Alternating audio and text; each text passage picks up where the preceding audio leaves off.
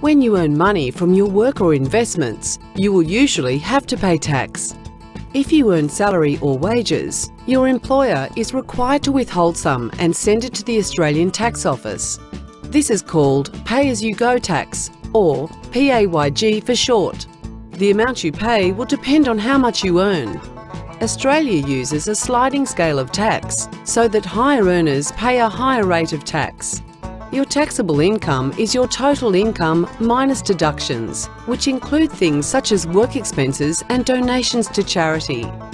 If you earned income during a financial year, you are required to submit a tax return to the Australian Tax Office.